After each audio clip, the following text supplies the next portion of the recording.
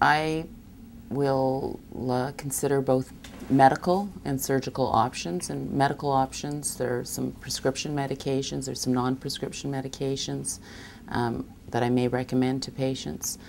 Surgical options, obviously hair transplant surgery. If the patient's a good candidate, if that's what we think is the best option, then larger, usually it's all micrograph sessions. We do fairly large sessions if that's what we're trying to achieve. I also will use both medical and surgical options on probably most patients. There's a role for that. If during the consultation there are any red flags that come up, I may refer the patient to a different specialist. That's typically more common with female patients than with men. There's often more medical issues that come up in cases of female pattern hair loss.